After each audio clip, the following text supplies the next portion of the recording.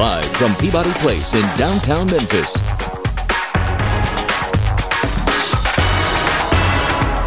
This is News Channel 3, live at 9, with Alex Coleman and Mary Beth Conley. Here's what we have going on this morning on News Channel 3, live at 9.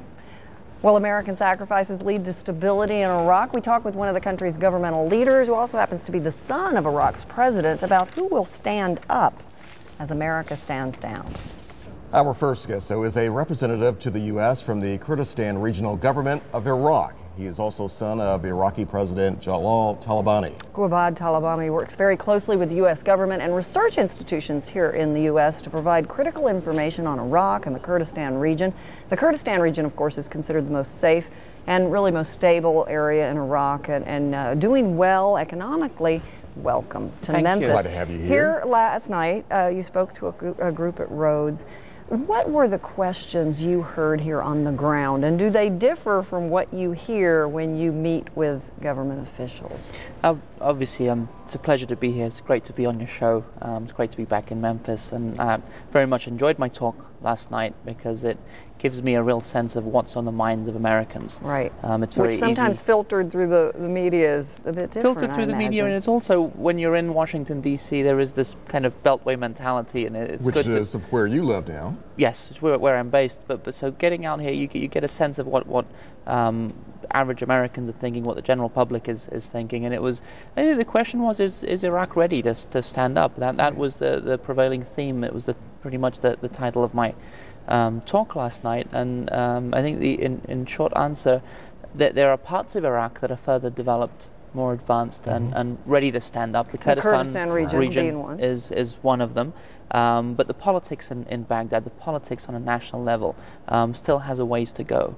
But the U.S. engagement is transitioning. We know that the U.S. is now planning a gradual withdrawal of its forces from the country, but that doesn't necessarily mean a disengagement from the United States. Right. The U.S. has a lot to offer Iraq in engaging politically and engaging with trying to promote economic development. So I think we're starting to see a broadening of U.S. engagement with Iraq, and I think this is good for the country, and it'll be good for the U.S. And what about the people of Iraq? How do they feel about this, especially that slow process of American forces slowly but surely beginning to pull out? Are they ready for this?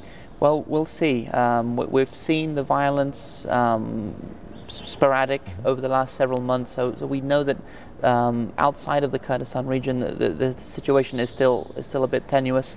Kurdistan, thankfully, is safe and secure, and economic development is booming there, and there's a lot of industry, there's a lot of activity there. A lot of innovation and entrepreneurship there. Very much so, and we're hoping to replicate that in the rest of the country, and we're trying to send a message in Kurdistan by saying, if we can do it, if we can overcome the many challenges that we've had, the prognosis for the rest of the country is also good. But for other regions, though, what slows down that process, especially when you spoke about politically speaking, not everybody's on board?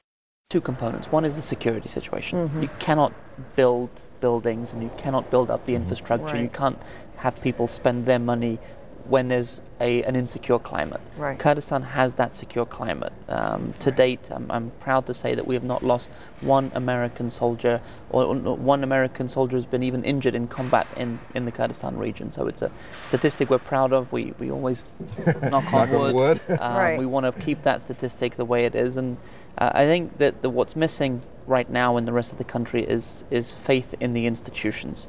In Kurdistan, there is a workable relationship between the people of the Kurdistan region and the government of the Kurdistan region.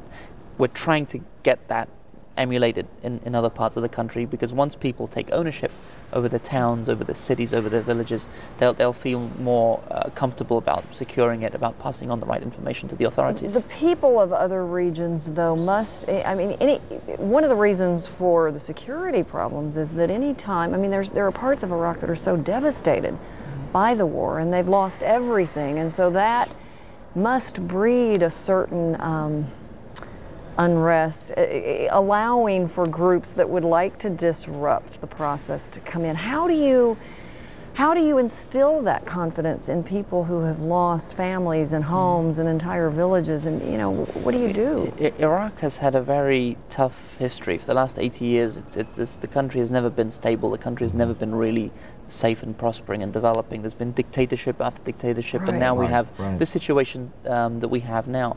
Iraq has many enemies. Enemies in the region, enemies that are ideological, and they want to not just topple Iraq, but they want America's effort in Iraq to fail. And I think this is where Iraqis have to stand together.